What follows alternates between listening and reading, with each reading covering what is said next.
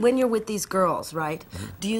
Are you interested in them to know why they, because I tell you, I've never met girls like this. To be born with, a Rolls Royce for flesh is something, seriously, I would have probably given up many IQ points just to experience. So it's the ultimate pinnacle for them to clearly they want to be in the magazine, but are they using you for fame? To some extent. And, sure. and you don't mind? I don't mind at all. God, are you liberated? I mean, when they sleep with you, do you fantasize that they love you? Some of them do.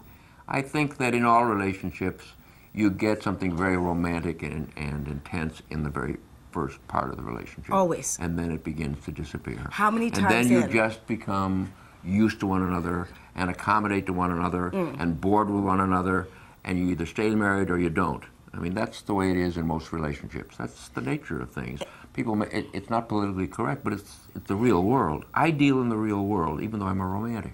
And these freak incidents where people are together and they marry and you see them as old people sitting on a bench and they're, senile together. Do you think those are the freaks? No, not at all. I think there are fewer freaks on the planet than we assume. But I mean, there are many roads to Mecca. Yeah. Many ways to find happiness, many dreams.